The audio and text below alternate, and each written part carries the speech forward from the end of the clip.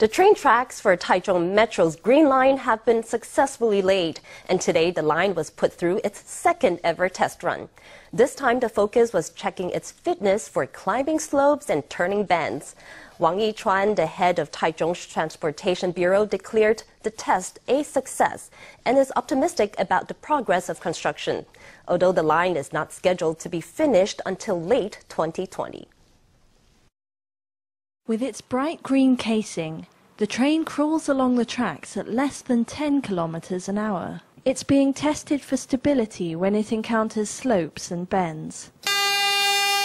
This is the second test run of Taichung MRT's Green Line. It's running from G0 Beitun Railway Workshop station to G4 Beitun Songzhu intersection station.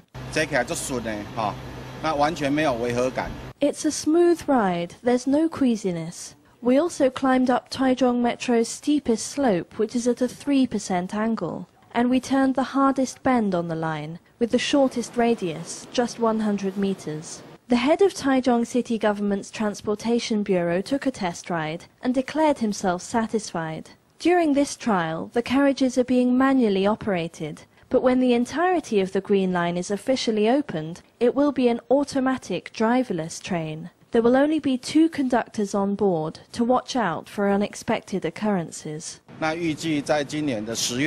We predict that this train will be able to reach the intersection of Taiwan Boulevard and Wenxin Road this October, and our goal is that by the end of the year it will advance to the HSR station. Taichung's Green Line has 18 trains in total, each composed of 2 carriages. When they're full, they can carry 536 people each. First trial runs are slated to begin at the end of next year, and the whole line is projected to officially open in late 2020.